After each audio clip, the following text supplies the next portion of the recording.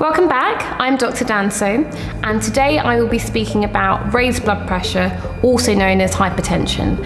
And the reason I wanted to speak about this is because in the last 2 or so years, there have been a few cases where relatively young people have either had long-term physical disabilities or died as a consequence of having a stroke.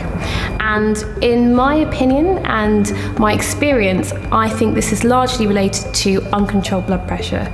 So I wanted to start off today by talking to you about how you can check your blood pressure at home and what to do if your blood pressure is high.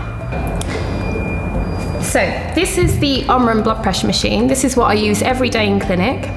It cost about 20 something pounds from Amazon. I recommend looking at the British and Irish Hypertension Society website. They have a list of approved blood pressure machines, so have a look on there before you go out and buy one. The blood pressure machine comes with a standard cuff, which looks like this. But I normally use a larger cuff for most patients. So if you've got slightly bigger arms, or if you have quite muscly arms, this is more accurate. Using a smaller size cuff can give you slightly higher readings, so it's not necessarily accurate to use a too small a size cuff. Okay, so you want to make sure that you're in a quiet place, sit comfortably, feet flat on the ground. Make sure that you don't have any cigarettes, no alcohol and no exercise at least 30 minutes before you do your blood pressure.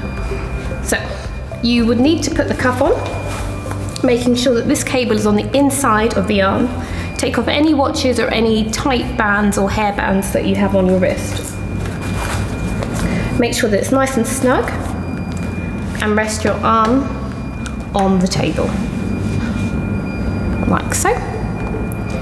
I always advise patients not to look at the machine, as I find that this artificially puts the reading up. So try and relax, think of something nice, close your eyes if it helps, okay? And start the machine.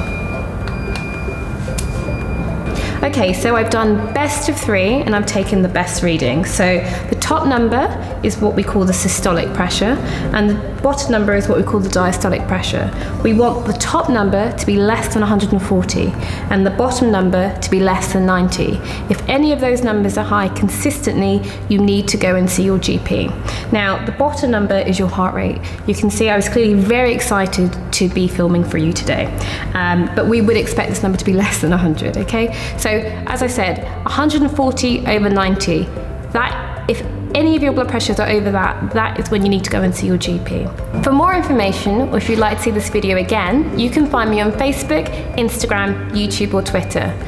Please also note that if you're in any doubt or have any health questions, please contact your own GP.